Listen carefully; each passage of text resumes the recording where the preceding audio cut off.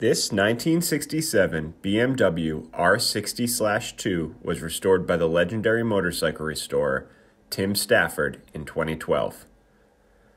With only 1,051 miles driven since completion, this motorcycle remains in very good condition. The traditional black paint presents very well with no noticeable defects.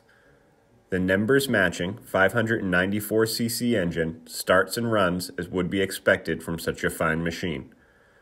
All 4 gears can be shifted smoothly and brought to a quick stop with the front and rear drum brakes. This R60/2 comes with GV saddlebags.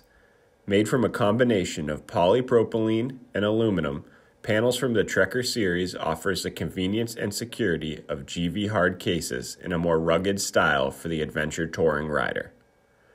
With the use of a key, these cases can be removed from the bracket designed to fit existing mounts. When not in use, this bracket can be easily removed from the frame mounts.